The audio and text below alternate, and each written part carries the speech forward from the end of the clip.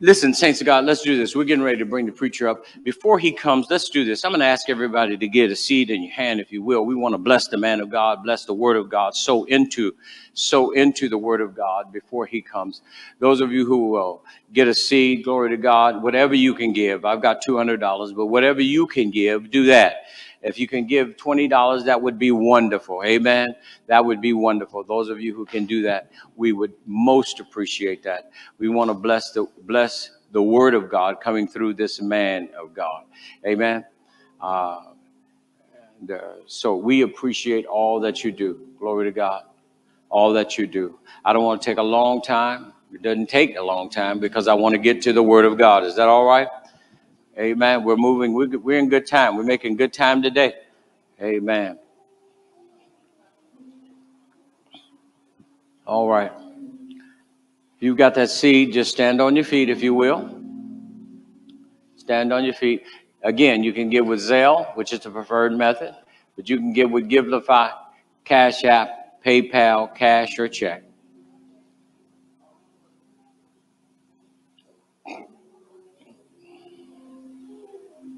Well, Sunday school was good this morning. It's good every morning, but every Sunday morning, but it was real good this morning. Glory to God, real good. Talked about maturity and love, caring about preferring other people above yourself. Yeah. Good lesson. All right. If you'll lift the seed in your right hand, or lift the device that you're sowing with. Father, we thank you now for the seed that's being sown. God, we sow it to your glory and to your honor, and we ask that you would bless the sower, bless the seed, and bless the soil into which it is sown. And we give you glory and honor and praise in Jesus' name. And the people of God said, Amen. The people of God said, Amen. Amen. Glory to God. Thank you very much.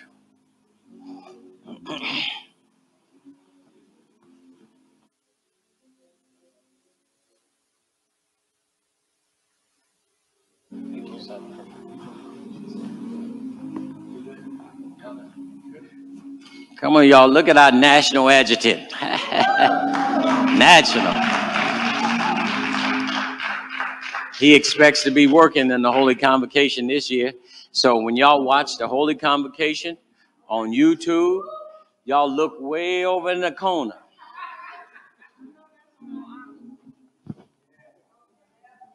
We're going to be ready. Of course, you never know, because he might be one of those taking one of the bishops up to, I speak it now. You have my support, man. You got my support, brother. I'm going to be, and when you walk the bishop up to the pulpit, I'm going to be like, yeah, that's my guy. Hallelujah. People of God, the most important thing in your life is the word of God.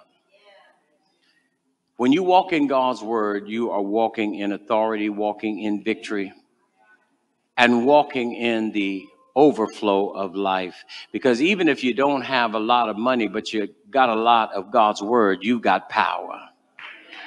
You got authority. And so today I asked my brother and friend to come back and to minister for us. And so would you all please stand on your feet and clap your hands and receive the shepherd of the people of Purpose Church in Portland, Oregon, the Bishop Lonnie Hosley. Come on and receive him.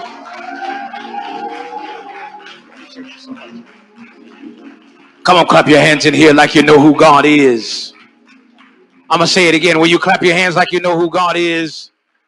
Clap your hands like you know what he's done. Has he done anything recently for you lately? Come on, has he done anything for you lately? Well, let's say it like this. Let's practice biblical principles. Psalms 47:1 says, oh, clap your hands, all of you who are considered to be God's people. Your hand clap gives you spiritual identity. Oh, clap your hands, all of you. Oh, clap your hands, all of you. Oh, clap your hands, all of you who are considered to be God's people. But I'm so glad that the psalmist didn't stop there, but I heard him say that we ought to open up our mouths and declare and shout unto the Lord with the voice of triumph. There is a sound that God associates with victory. And if you have it, come on, open up your mouths and let the Lord hear it. I said there is indeed a sound that God associates with victory. And if you really have it, open up your mouths and let the Lord hear it. Come on, for the next 35 seconds, open up your mouth and tell the Lord, thank you. Tell him, Lord, I love you. Lord, you're awesome. You're altogether lovely. The Bible says, great is the Lord and greatly to be praised. That means your praise or your praise is directly indicative of what your opinion is of your God. Come on, give God a praise in this place. Hallelujah. Hallelujah. While you, hallelujah. I feel God in this place. I feel God in this place. While you're standing, reach out and grab a neighbor by the hand. Somebody said, why am I grabbing the neighbor by the hand? Because according to the candor of Scripture, the Bible says wherever there be two, perhaps even three, who would touch and agree, he would be in the midst of thee. And so listen, since there's far more than just two or three of us in here, I believe that God is going to show up and show out, that he's going to come through and give us breakthrough. So look at that neighbor. If you wasn't going to talk to him, perhaps you shouldn't have sat next to him, but say, hey neighbor, since you're touching me, will you agree with me that God's about to do something incredible for me? Say, hey, will you, since you're touching me, will you agree with me that God's about to open up a door for me? Come on, say, hey, I'm not playing. Say, hey, since you're touching me, will you agree with me that God's about to work a miracle for me? Come on, tell them again. Say, hey, since you're touching me. Because tell them, since COVID, I don't let everybody touch me. So since you're touching me, will you agree with me that God's about to do the inconceivable for me? Now pull on them a little bit and say, and when it happens for me, since I got you by the hand, it's going to happen for you too. Maybe that was a wrong neighbor. Look over to the other side of the road and say, hey, when it happens for me, it's going to happen for you too. When he shows up for me, he's going to show up for you too. When he heals me, he's going to heal you too. When he opens that door and makes that way for me, he's going to open up that door and make that way for you too. Let's bow our heads in a word of prayer. Father, in the name of Jesus, it is once again that we find it an absolute ecclesiastical mandate to first thank you for everything before we dare ask you for anything. Thank you for a roof over our heads, clothes on our back, shoes on our feet. Thank you for being our way maker, our shield, our buckler. Thank you for being our heart fixer, our mind regulator. God, we thank you for your traveling mercies that brought us over the highways and certainly over the airways to this place today without the loss of any. God, we give you glory, we give you honor, and we give you praise. For even the Bible conveys that great is your name and greatly to be praised. God, we thank you for keeping us from this time last week to this time this week from all hurt, harm, and danger. God, we thank you that you've canceled every single solitary assignment that was set up by the enemy and allowed us to enter into this sanctuary proclaiming victory. And now, God, for the next few moments, we ask you to word our mouth, give us what to say, and certainly we need your ingenuity and your direction as to how we are to disseminate or even pontificate what you've given us to articulate to only those whom you knew would congregate in this place tonight or this afternoon. God, speak a word now that meets us precisely where we are, and then inevitably propels us to our place of divinitive destiny, that our coming would not have been in vain. And then, God, as we so often pray, pretty please with sugar on top, let the words of my mouth and the very meditation of my heart be acceptable in thy sight, because you are indeed my Lord, my strength, and my Redeemer. And all the people of the Lord who really love the Lord, start clapping your hands again and give your God some praise. Oh, come on, you can do just a little better than that. Clap your hands and give God an abundance of praise. How would you praise him if I told you your praise was a prerequisite for whatever God has purposed you to get in this service today? I said, how would you praise him if I told you praise is the prerequisite for whatever you're going to get? Hallelujah, from God in this service. And I need about 13 people to just holler like it's already done. Hallelujah. Hallelujah. Hallelujah. Point at somebody and say, it's already done. You may be seated in the presence of the Lord. We certainly honor God for his presence in this place. Thank God for being back, amen, at this particular juncture, time in our lives. I don't know about you, but if I was in a traditional church, I'd be in a polyester robe singing, glad to be in the service. Glad to be in the service. Glad to be in the service. One more time. Why, Bishop, are you so glad? because I understand indisputably and unarguably that the Lord did not have to allow any one of us to live. But I'm glad to be in the service of the Lord one more time. If we're watching the news and reading the reviews, there's so many things, so many heinous things, so many crazy and discombobulated things that are going on in the nation. But I still believe the word of God. It says, except the Lord keep the city, the watchman watches but in vain. Amen. And the Bible says that 1,000 shall fall at thy right hand, 10,000 at thy other, but certain things shall not come nigh us. And I just believe that God is protecting us and covering us, keeping us in this day. Let's give great honor and praise to the ecclesiastical candlestick of this house, my friend, my brother, my co-laborer. Will you celebrate Superintendent Gerald Simpkins today? Come on. Certainly appreciate you, sir. Come on, I can't hear nobody. Holler like you know who he is and what he's done, like he's prayed for your family and bailed you out of jail. Oh, did I say that in church? I'm sorry. We bless God. Amen. And you cannot give it up for the man of God without celebrating the fragrance of this house. Let's celebrate Lady Simpkins today. We honor you, woman of God. Amen. We honor you. And for all of the ecclesiastical officers that govern and garner and hold up the arms of ministry here, we certainly salute and bless God for you, these wonderful mothers and these missionaries. And to each of you, the sound team, the audio visual team, to these awesome Levites. Let's say amen for these awesome Levites today. Come on, clap your hands for them like you know who they are. We certainly bless God, amen, for this opportunity, amen, and certainly to kick off this great revival. I know you've got some heavy hitters coming behind me, so all I got to do is get on base, and they'll bring you home the rest of the week. Amen. I know each and every one of them, and I know you are going to be blessed, so don't miss a night this week, because I really do believe that God is going to start us today, but he's going to give us great finale by Friday. Amen. Grab your Bibles, your iPads, your biblical periodicals, wherever you keep your biblical periodicals, and we're going to Philippians chapter number 1. Will you clap your hands for my beautiful wife in her absence today? Amen. Talked to her before I came to service, and she sends her love to First Lady, certainly, and to each of the Lord's people. Amen. She was with us the last time we were here. Amen. I believe Superintendent wasn't with us that particular time. I think he was traveling somewhere in Jamaica, Paris, Guam, Cuba, somewhere. I'm not sure. Amen. But we bless God. Amen. That he trusted us with his service, and I'm glad to be in service with him. Certainly praying for your family, sir. Amen. Heard about the loss in the family, and we're praying your strength. Amen. And giving condolences to the family. Philippians chapter number 1. Just a little Sunday school lesson. Amen. Talk too much about Sunday school and Bible study. I'm just going to give my little Easter speech and sit down in just a few moments. Is that all right? Amen. Philippians chapter number 1. I want to thank God. You have a wonderful staff. They've treated us wonderfully well. Superintendent, the correspondence and everything has been tremendous. Thank God for the spirit of excellence that rests upon this place. Philippians chapter number 1. I want to say to the woman of God who gave the announcement that God is not through blessing you. I sense that in the next season of your life, in fact, within the next 60 days, you're going to see God move like he has never, ever moved before in your entire life. God says you are not the forgotten child. You have served this ministry. You have served others. You have served your family. But God said he's getting ready to serve you like he's never served you before. He said you've prayed some things in secret, but you're going to be rewarded in public. He said, there's some things that even you perhaps prayed last night, you maybe haven't even talked to anybody else about. And God said, you can drop those tears because you earned them, because you've been crying in private, but God's going to reward you in public.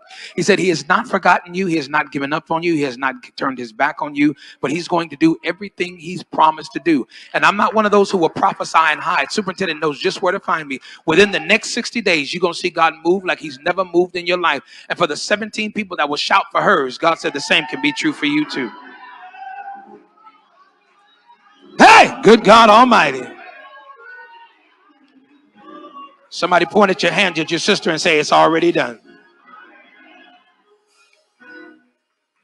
Philippians chapter number 1. Sound man, if I can get a little more in the monitors. I'm a young man with old man issues. I struggle to hear sometimes. So if we can get a little more in the monitors, that'll be good. Philippians chapter number 1. Again, my Sunday school lesson today. Are you there?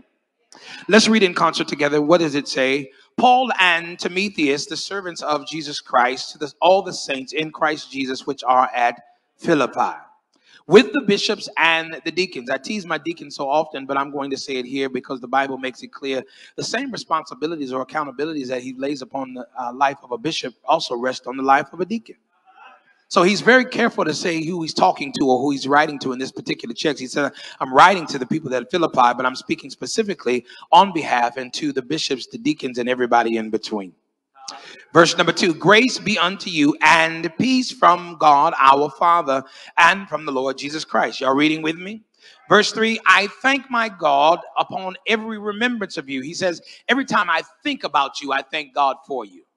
I thank my God upon every remembrance of you, always in every prayer of mine for you, all making requests with joy, making all of my requests. When I make requests on your behalf, I got joy about doing it.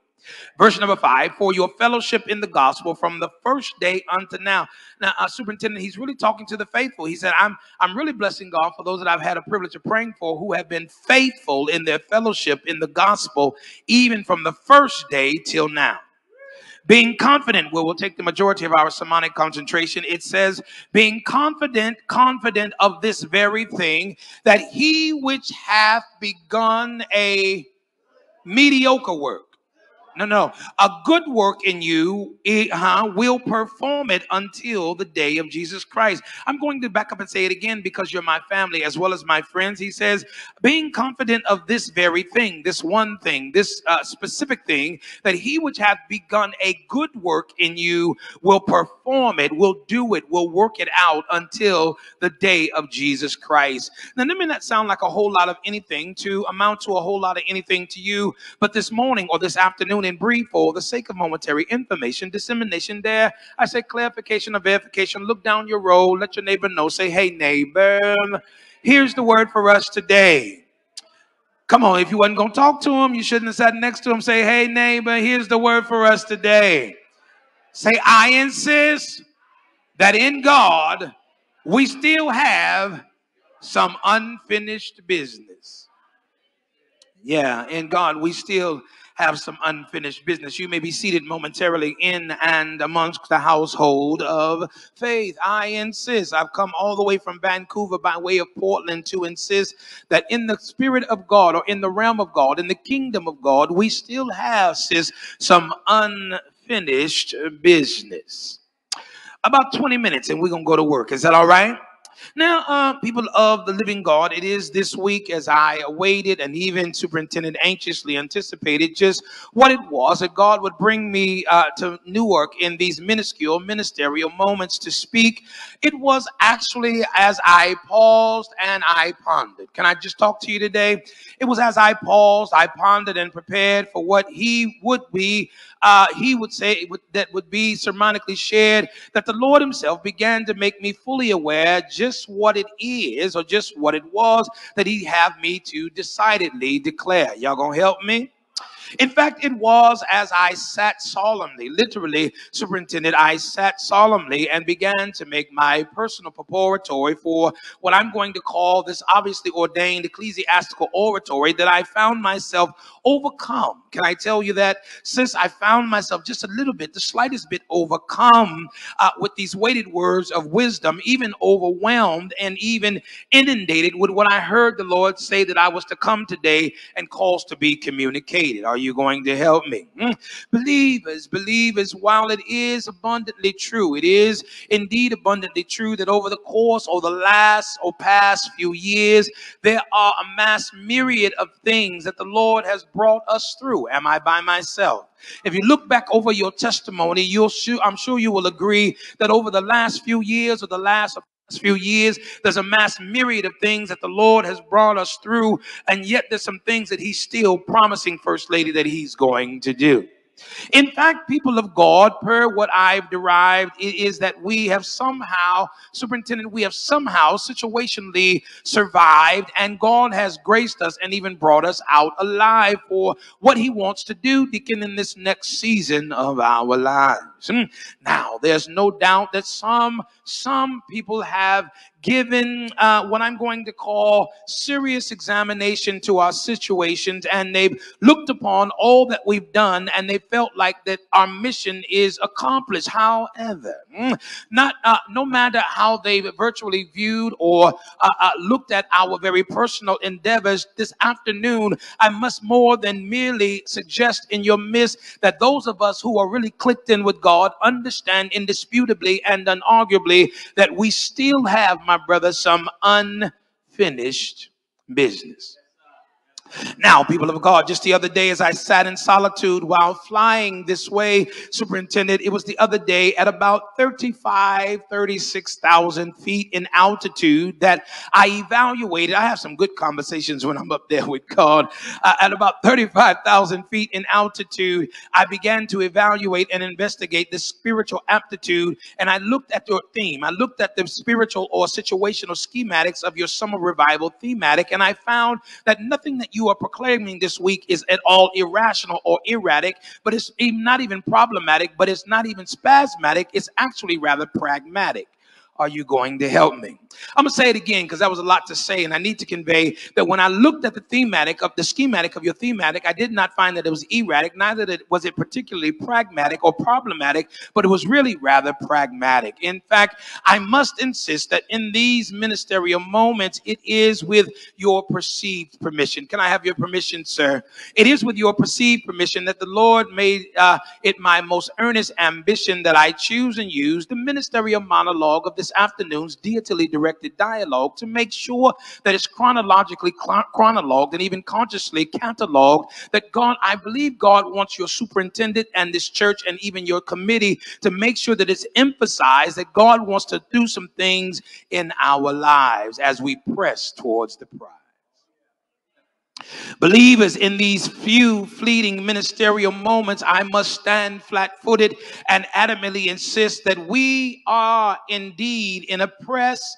And what are we pressing for? We are in a press to possess everything that God promised. Are y'all going to help me in here? Literally, there's no more waiting. There's no more debating. There's no more hesitating. There's no more procrastinating. We are in an all-out press to possess what God has promised. And I came all the way to Newark on this morning to insist that we indeed have some unfinished business. Now, the situational sayings of the Old Testament were really rather insistent. He said I could teach, so can I teach today? The rather rich recitations of the Old Testament were really rather insistent, and they spoke to us without much of a speech impediment in bringing initiation to what I'm going to call the core of today's conversation. Are you still here? In fact, it was, come on, Sunday school alumni, help me to clarify. It was a gentleman known to us by the name of Joshua. Joshua, and I'm going to call him the poised prophet, whom actually spoke words of affirmation via what we garner and glean from the rather rich recitations of the book of Joshua, chapter number 11, roundabout verse number 15. You still here? In fact, here is where the text proposes and exposes, even definitively discloses, that Joshua left nothing undone. Is that what your Bible says? He left nothing undone that was assigned by the divine to his spiritual leader, Moses. You see, Joshua would insist, if he was here in our midst, my brother, that he knew he had some unfinished business. Now, I need you to remember, come on, walk with me. I need you to readily remember that according to the consecrated candor and conjecture of the Holy Scripture, when the book of Hebrews, chapter number 12, roundabout verse 2, it's Christ's character to tell us and let us know that Jesus is both the author, the writer, as well as the facilitated finisher of our faith. Is that what your Bible says? Now, furthermore, if you ever dare to explore what you just cannot ignore, when correctly categorized, or dare I say characterized, conceptualized, or contextualized, what we would be wise to readily realize is that he is a faithful finisher. Where's my help coming from? Where's my help coming from? Our Father, Jesus, God, our Father is a faithful finisher. And then Jesus picks up the pen and chimes in again via the rather rich recitations of the book of John, chapter number 9, verse number 4, if you ever dare to explore. And here he makes it quite clear. Per what Jesus himself contextually conveys, he says, I must work. I've got to work. I've got a job to do before I'm through. I must work the work of him that has sent me when? While it is day, for night cometh when no man can work. I need to tell a few of you, if not all of you, and each and every one of you, I need to tell you that it's imperative and essential without it being dismissive that what God has called us to do, sis, is very time sensitive. Are you hearing me at all? Look at your neighbor, speak it on them with favor, and tell them we are now facing some time-sensitive initiatives. Okay, I'm going to say it again until it gets all the way in. We are now facing some time sensitive initiatives. I haven't always been saved. Since I've been saved, one of the secular songwriters wrote and said, time is on our side. But I don't know if that's true when it comes to what God has called you to do, because there are some time sensitive initiatives. Are y'all going to help me? And let me just pull up here, Superintendent, in Propositionally Park. There are some things we've got to do before the day gets too dark. Have you been watching the news, reading the views? There's some things we got to do before the day gets too dark. Believers, in light of what our nation is what in our nation is about to transpire, you cannot, I cannot, we cannot afford to let any more time expire prior to doing what God desires. Am I helping anybody in here?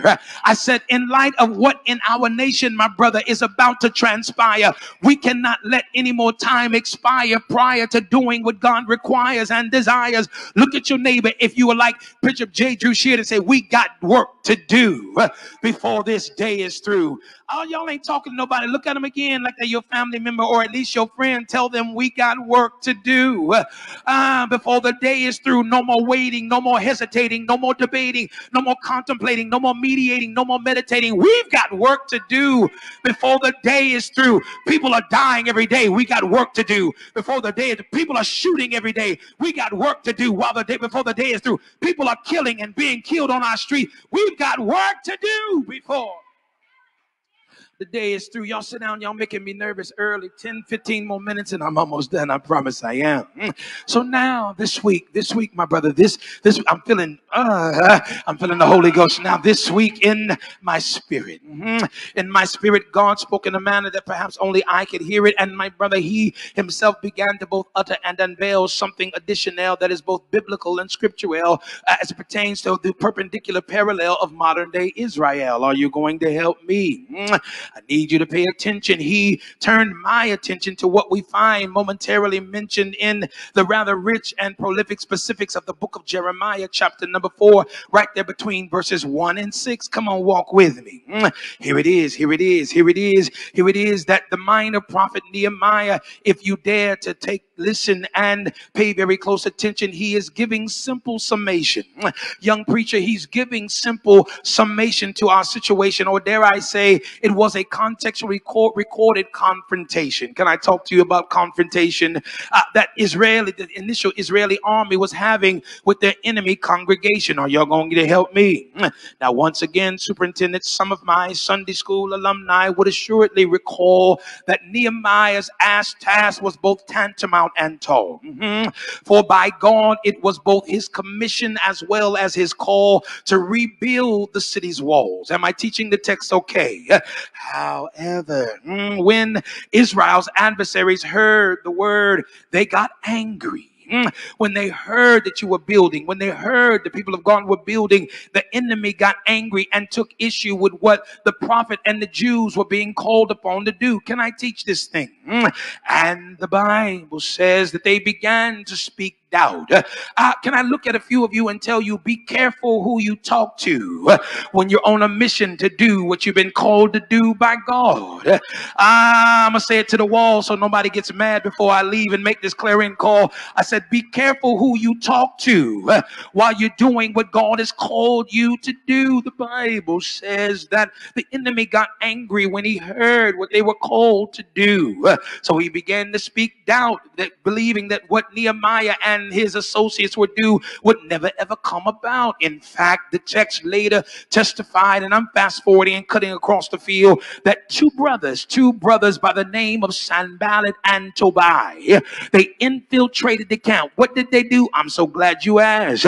They infiltrated the camp by pretending to be on Nehemiah's side, acting as though they really wanted God's people to be fortified, but it was always their plan to destroy and divide. Where's my help coming from? I said they were pretending like they were on they were pretending like they were on Nehemiah's side, when all the while, First Lady, their plan was to destroy and to divide. You see, the text unveils and rather unveiled detail. I feel a preach around my ankle. I'm going there in a minute. I believe the Bible unveils and rather definitive detail, that which I must now tell modern day Israel's born again believers. The battle will be against the builder, but the fight is against the finisher. Where is my help coming from?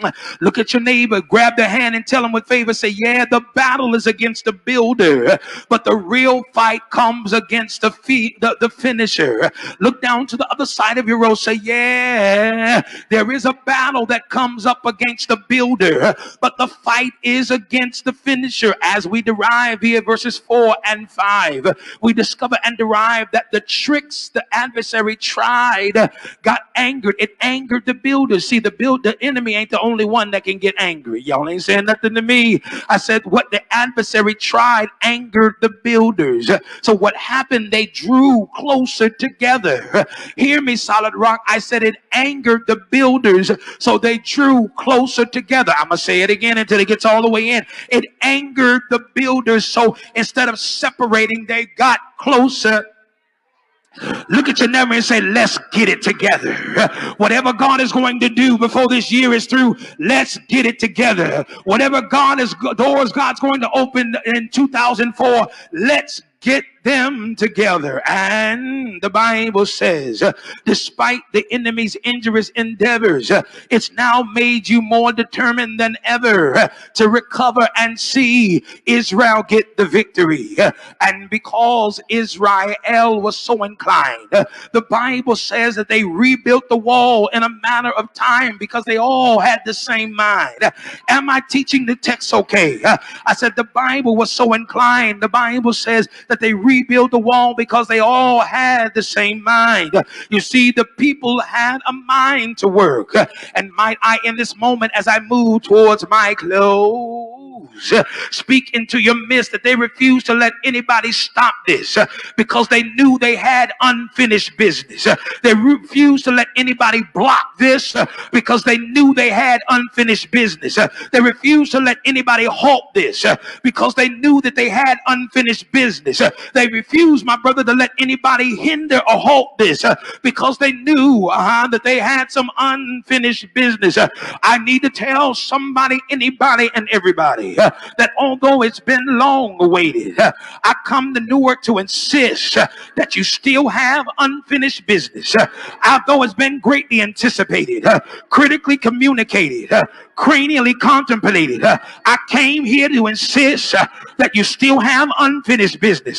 Though it's been cranially contemplated, doubtfully debated, poisonously propagated, humanly hesitated, habitually hated, I come, my brother, to insist that you still have some unfinished business.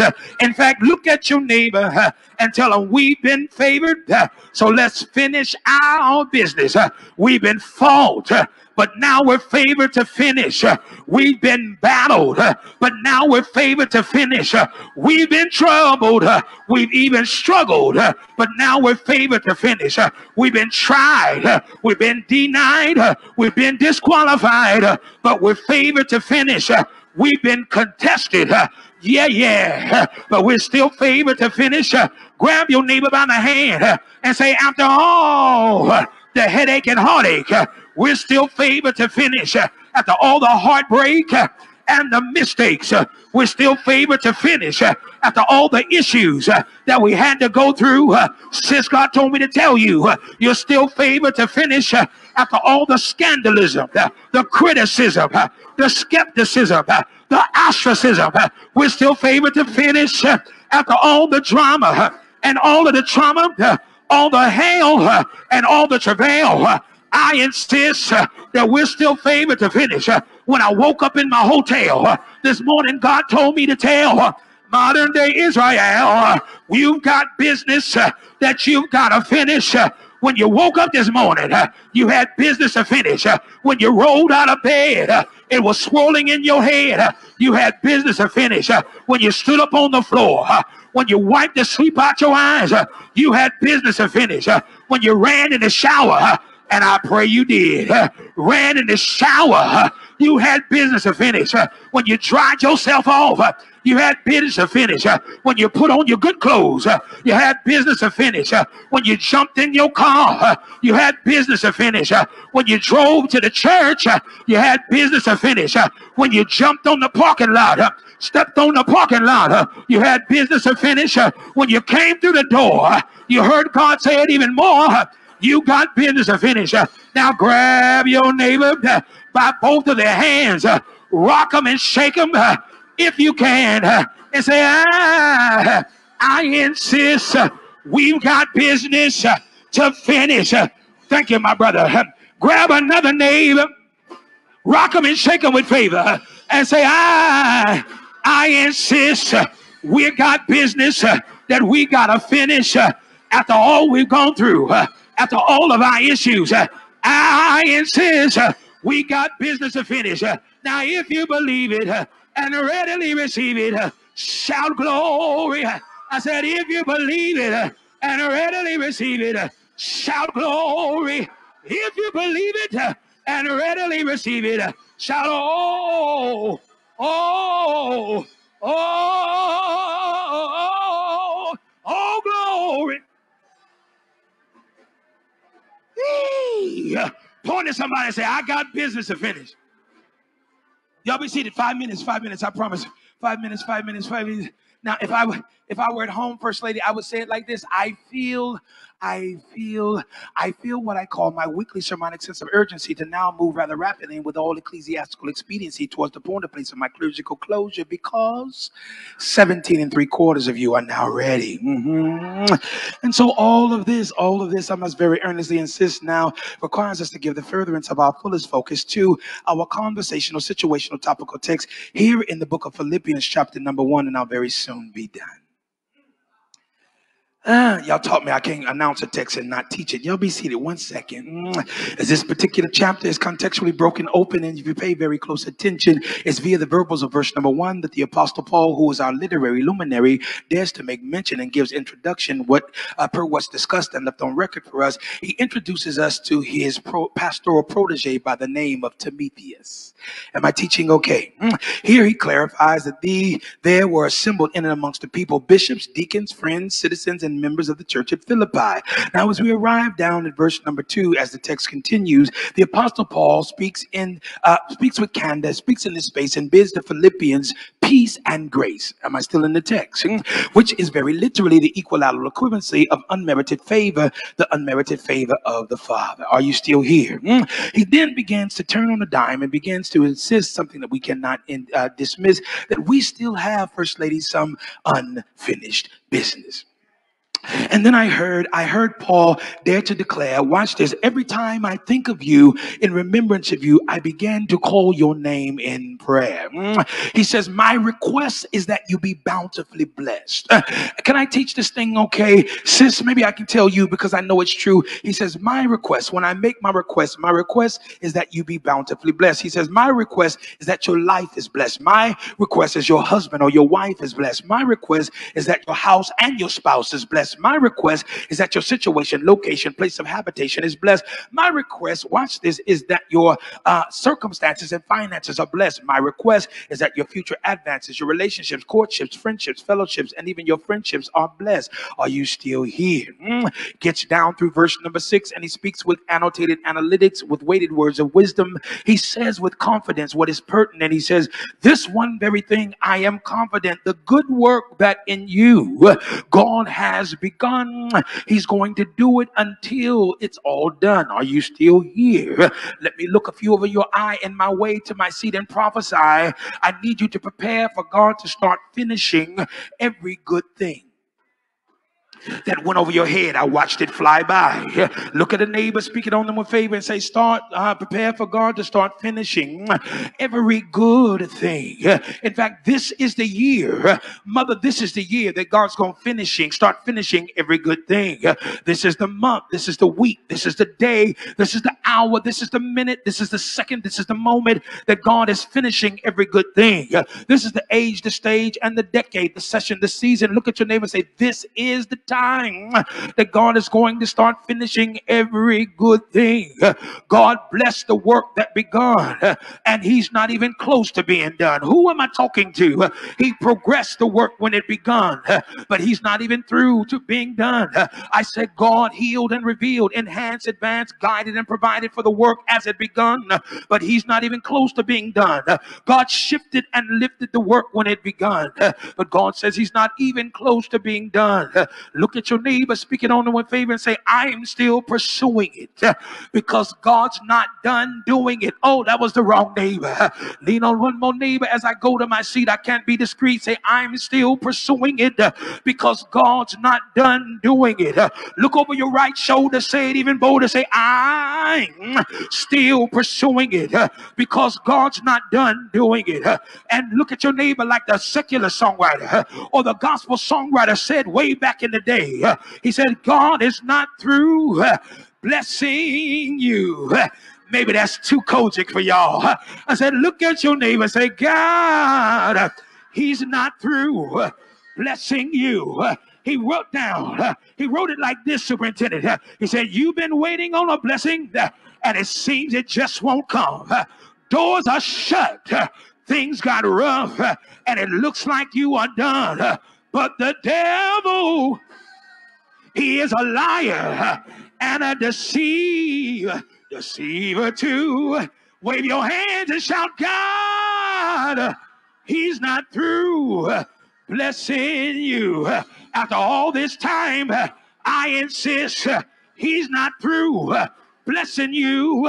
After all of these years, I insist he's not through blessing you. After all of your tears and all of your fears, God's not through blessing you. After all the attacks and the situational setbacks, God's not through blessing you.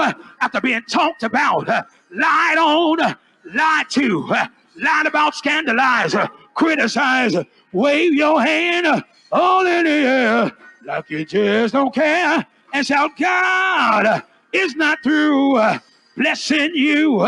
Yeah, after all the fights, the battles, and the struggles, I came to Newark to tell you what's true. God, he's not through blessing you.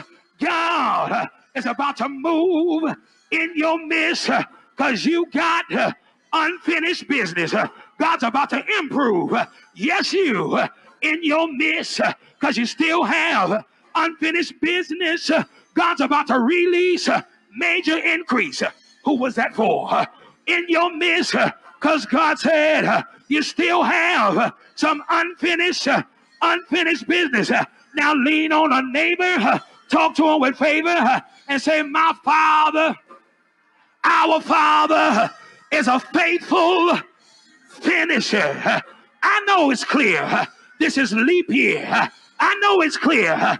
It's an Olympic year. And so that's why we got to press towards a prize, because what's about to materialize, God says he's going to give favor to the finisher. Who was that for? You cannot ignore. Look at your neighbor and say, God is about to give favor to every finisher. Don't give up because things have gotten rough. God is about to give favor to the finisher. Tell another neighbor, don't you dare give in when you're facing opposition, because God is about to give favor to the finisher. Now wrap your hand around your neighbor's neck and rock them and shake them. Shake them and rock them and begin to project. Say, hey neighbor, let's finish our business. Yeah, Rock them and shake them. Say, let's finish our business. With this close to the promise, let's finish our business. With this close to the purpose, let's finish our business. With this close to the open door, to the outpour, let's finish our business. Grab another neighbor, rock them and shake them with favor, and say, with this close to our healing and revealing, let's finish our business. The old song said, we're too close to our journeys in. Let's finish our business. Let's finish our business. Let's finish our business. You may have to cry, but finish your business. It may get hard, but finish your business. You will be tried, but finish your business. It will get heavy, but finish your business. Bishop, superintendent, write the vision and let them finish.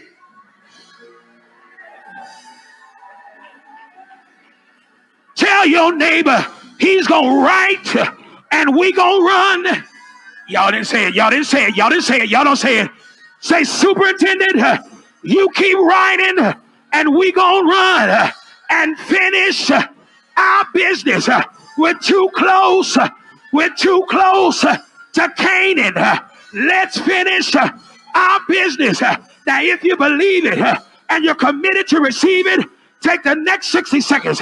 Jump, run, scream, give God praise for what's about to manifest.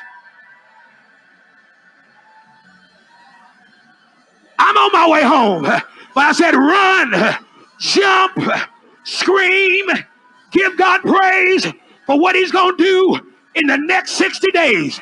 I said run, jump, leap, give God praise for what he's going to do in the next 60 days. We're going to finish this business. We come too far not to finish. We come through too much not to finish. It's why I got to finish. I got to finish. Favor to the finisher. Point at somebody and say, favor.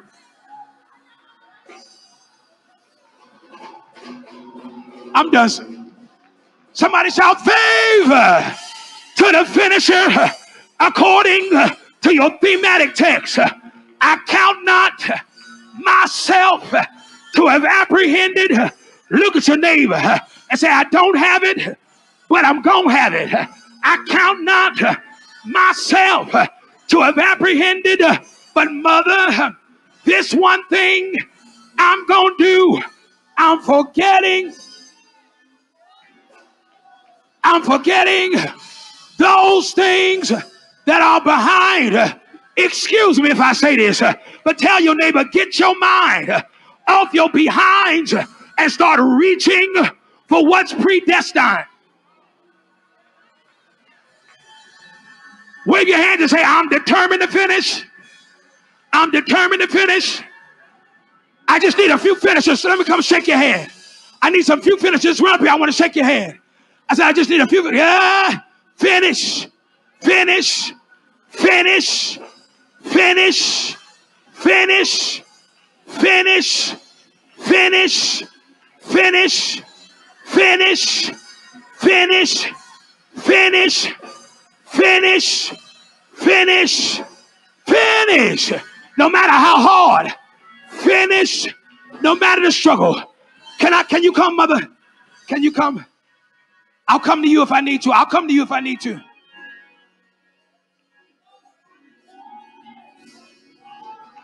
Superintendent, I'm done. I promise. God said he's not through. He's not through. And I decree healing to your body. Because what he wants you to do now, you can't do it sick. I decree healing to your body because what he wants you to do now, you can't do it sick. You can't do it infirm. God's going to give you the strength and the footsteps and the wherewithal to finish, finish, finish, finish, finish.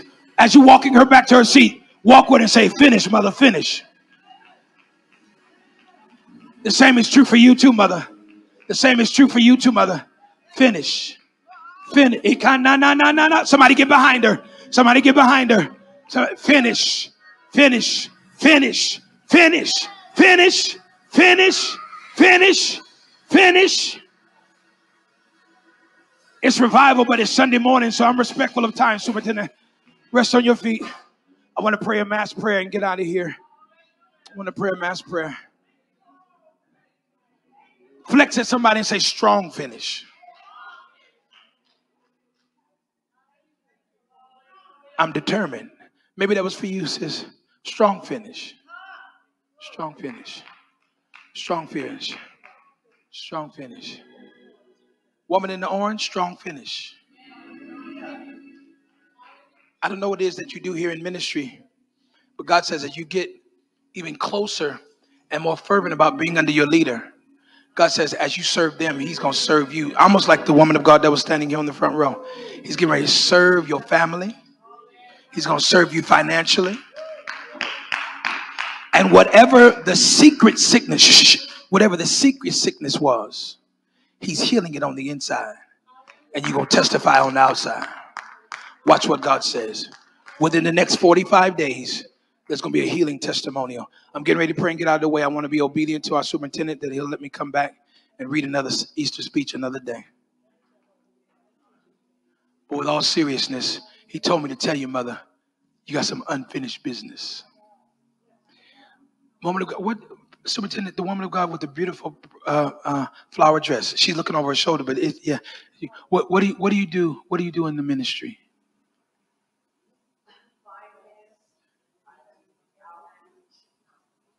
Finance and outreach, Sunday school, multifaceted, multifaceted, multifaceted, multifaceted. God said he has not forgotten you. He's not forgotten you. But I hear him saying, and of course, consult with your leader as to how you disseminate what I'm about to communicate.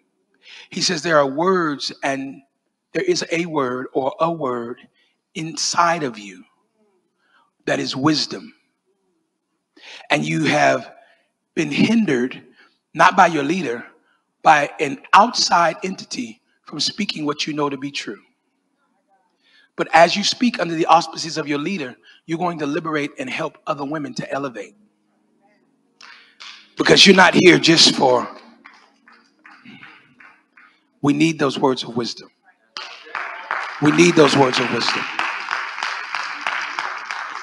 Let's bow our heads in prayer, and I'm moving right out of the way. Thank you, Superintendent, for the privilege, man. I don't take it lightly. I mean, that's my family member. Y'all, send him to Portland. Let me love on him. He loves on me every time I come. Send him to Portland. Him First Lady, we'll love on him. Take him to the mountain, take him to the coast. We're going to love on them because they need a respite as well. Will y'all do that? Send them up there, and we'll take good care of them and send them back. I promise we won't keep them. We might want to, but we'll send them back. It's my friend and my brother, for real. Bow your heads. Father, in Jesus' name, we thank you for this word, for it's the only thing indisputably and unarguably you said would never go out void, neither would return in that same manner, but you would prosper in the place that you sent it. So I deem this people to be a far more prosperous people because you sent this ever more prosperous word into this increasingly more prosperous place.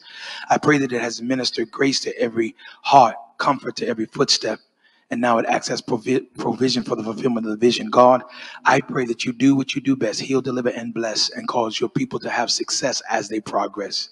God, now we thank you because we believe we said what you had us to say, done what we had you to do, and we leave the remainder up to you. Thank you now, God, because they are encouraged to finish their business.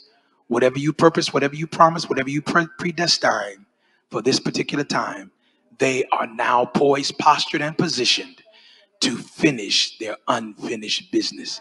And we thank you and clap our hands and give you glory in Jesus' name. I'm taking my seat. I'm gonna go get changed and move down the road. But Mama taught me, I grew up in Oakland. Mama taught me good manners. Said, boy, whenever somebody does something for you, especially if it's something good, you tell them thank you. So if you believe that God has been good to you, on the count of 3, I can't tell you how to do it. All I can tell you is that you have a mandate to do it. On the count of 3, in the same way you believe God has just given your situation elevation, I want you to show your unhindered appreciation by giving him praise. 1, 2, 3, give him praise.